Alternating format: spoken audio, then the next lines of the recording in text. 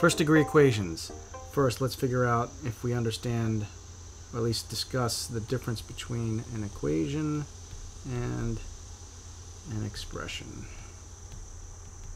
So, it's really simple, but we just need to make sure we talk about it for a couple seconds. 3x plus 2, equation or expression.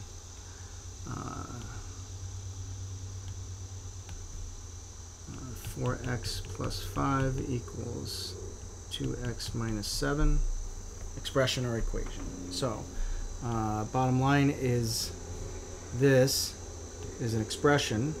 Well, I shouldn't cross it out. It's not like it's bad. It's just that this is an expression and this is an equation. Why is this an equation? Simple. It has an equal sign. Why is this an expression? There is no equal sign. So it's really that simple. So now that we've covered that, let's just move on to other stuff. We're specifically going to be talking about first degree equations in this class, or at least in this section. Here are some equations for you to consider. And 2x squared equals 5x plus 6. How about this one? X plus 2. Square root of the quantity x plus 2 equals 4. Which of these are first degree equations? Which of those are first degree equations?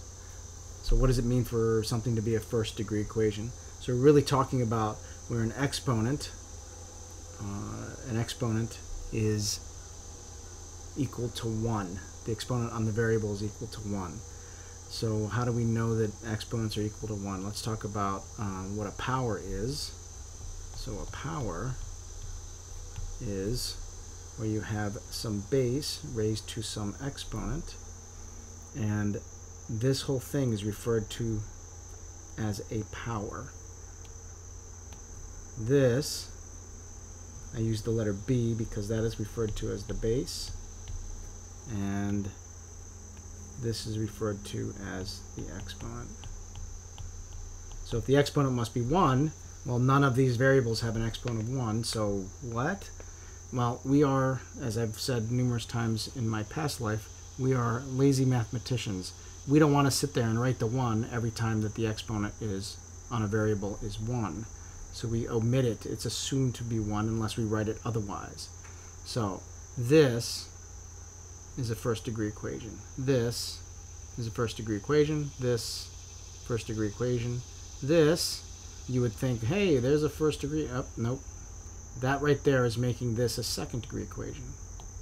And this is making it not a first degree equation. Won't go into detail on that. Okay? So now let's think about this equation. 5x, let's write that a little better. 5x minus 3 equals 12. Okay, what are we allowed to do in order to, quote, solve this equation? What are we allowed to do? What are we not allowed to do? Let's review.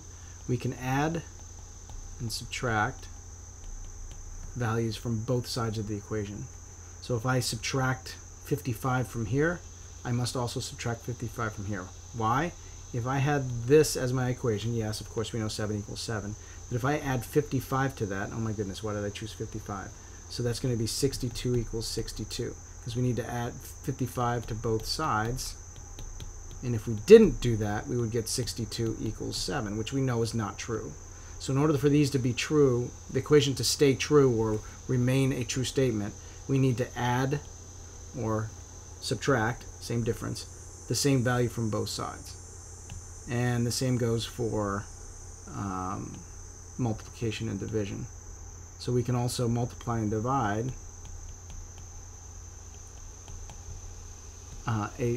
both sides of the equation, or each side of the equation, by a value. Okay, so for instance, let's just do this guy.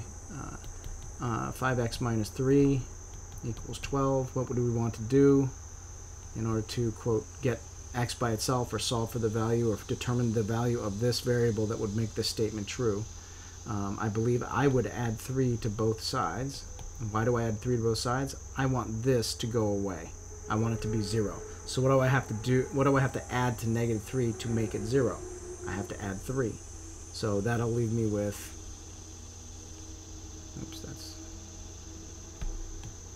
5x equals 12 plus 3 is 15. Now, going to this part, multiply and divide, when I'm done, I want x to have a coefficient, or the number in front of it, to be a 1. So in order for that to be a 1, what would I have to do with this number?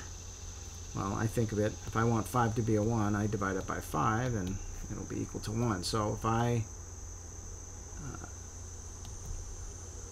divide this by 5, I must also divide the other side by 5, and I get x equals 15 divided by 5 is 3.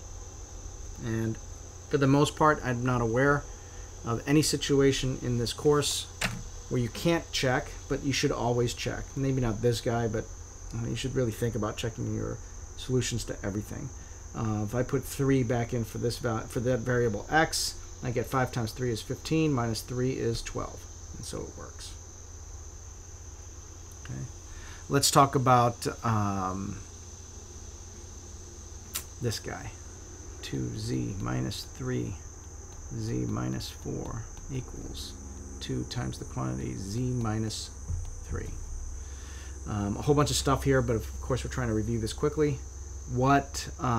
Keeping in mind I can add and subtract a value from both sides, or multiply and divide. By the way, us math people think of, at least I do, and folks that I speak to, addition and subtraction being the same thing, and multiplication and division being the same thing. So what do we want to do first? So let's think about this. I think I want to take care of parentheses, and review-wise, that's the distributive property. So I'm not going to do anything with the 2z. So 2z is going to be out there, and I'm going to multiply this negative 3 by everything inside here, because I'm going to end up having minus 3 of those guys and minus 3 of those guys. Why? Because I'm subtracting 3 times the amount of those. So I'm going to have minus 3z and a negative plus, or excuse me, negative times negative is plus 12. And I'll do the same sort of thing over here, where 2 gets multiplied times z, so I get 2z, and that's going to be 2 times negative 3, which is minus 6. Okay? So what do I want to do now? Let's change this to this purple. I don't know how this is going to look. Combine like terms. So I'm going to combine those two. This one's over here by itself, so I'm going to leave it alone for now. If you wanted to combine a whole bunch of steps, that's dependent on your proficiency. So 2z minus 3z is negative z. That purple doesn't show up very well, does it? We'll stick with it for this line. Negative z plus 12.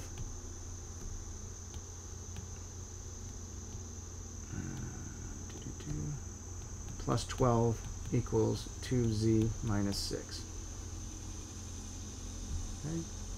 Okay. Maybe in a former life you thought of this as, or your teacher talked to you about this being an equation with the variable on both sides. So I also think of what we do generally is we take more complex things and we make them into things we understand a little better. So this we've gotten down to multi-step equation with variable on both sides. So I want to get all the z's on the same side, or if you want to think about it, I do not want this z over here. Or you could say the same thing about the other one over here, but I'm going to choose this one because of the negative sign. I don't want this here. How do I make that into a 0? If I make that, to make that into a 0, I'm going to have to add z. So I add z to both sides.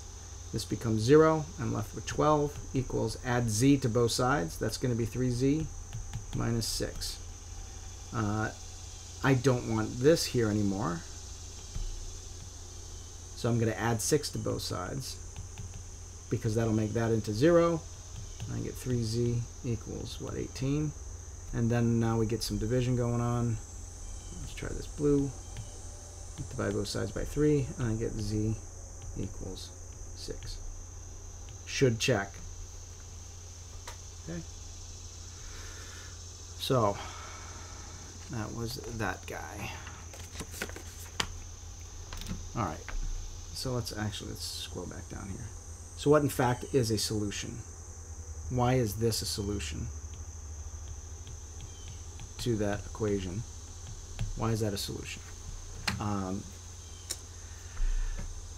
Simply put, this is a solution because it is a value, or sometimes it's a set of values that will make the statement, the original statement, true. So the original statement was this. Okay? So what values for z will make the original statement true? The only one in this case that makes the statement true is when z is equal to 6. There'll be situations where we'll get multiple answers and or multiple values and or a set of values that'll make the statement true. So that's what we mean when we're asking for a solution. What values or a set of values will maintain that original statement as true. So let's try this guy. 4 over 3 times k plus 2 minus k over 3 times k plus 2 equals 5 over 3. So for this example, we want to think about what I believe maybe your teachers will refer to this kind of method as clearing fractions. If I can find a value that if I multiply each of these items, each of these terms, by the same value, that the denominators will become 1. What will that do for us? It'll get rid of all the fractions, because sometimes fractions are more complex to deal with. Sometimes we can't clear them, and that's okay, but in this case we can. What's a value that we can, or an expression that we can use to multiply each of these terms by such that the denominators go to 1? And I would say that I'm multiplying everything by 3 times k plus 2. And if you don't get it straight away, like if you multiplied everything by k plus 2, that's fine. You'll end up with 3's in the denominator. And then you can just multiply everything by 3 and break it up into multiple steps. All right? So this divided by that equals 1 times 4 is 4. This divided by that times k is equal to k. And this divided by 3 is just k plus 2, but then I have to multiply it times the 5, so I'm going to get 5 times k plus 2. And so what do we do from here? I'm going to distribute. So I'm going to get 4 minus k equals 5k plus 10. And then I'm going to add k to both sides. 4 equals 6k plus 10. Subtract 10 from both sides. I get negative 6 equals 6k. And I get k is equal to negative 1. All right. I know that was quick, but again, we're reviewing and this thing's already too long. How about this guy?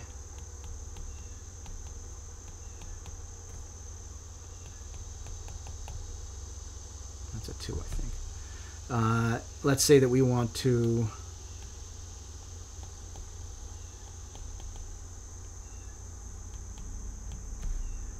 solve for x. So in other words, I'm going to get x all by itself and everything else on the other side. So there's a whole slew of things we can do. What would you like to do? Personally, I would think I want to get this all to be zeros over here. You could work it the other way and leave them over here, but I'm going to move them to the right if you want to think of it that way. I don't so much, but so I'm going to add 15a and I'm going to subtract 4b. If this is going too fast, you're going to have to hit pause. Add 15, so I'm going to have 4x. I'm going to add 15a to both sides. That means this will go to 0, and I'll have a 15a over here. I'm going to subtract 4b from both sides. This will go to 0, and I'll have the negative 4b over here, and then I still have this minus 2. And then I'm going to subtract 4x from both sides, so I can get all the x's on one side. So I'm going to get 3ax minus 4x equals 15a minus 4b minus 2. And then I'm going to do this thing that you can think of as backwards distribution, but it's factoring. I can't add these two or subtract them in this particular case. Okay, so I'm stuck with this, but I don't want that. I want x to equal some stuff. All right. So if I want x to equal some stuff, what I can do is note that there's an x in this term and there's an x in this term, and I can divide those out of each of those terms. Or what's the opposite of distribution is factoring. So if I factor an x out of that, what would be left? A 3a. And if I factor an x out of this term, what would be left? A negative 4. And you can think of it as, or check it, or as a thought exercise.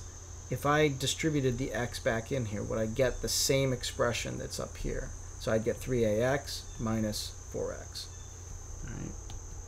So on the other side of the equation, I did not do anything, so I still have that. And then I'm going to divide both sides by 3a minus 4, 3a minus 4, and so my final solution that would, for a value of x that will make this statement true or maintain its truth, and I get that. Yes, you can check that. You can put that in for x in these two locations and do a bunch of algebra and check it. And you probably should hit pause and do it now, but it's more complicated than your traditional.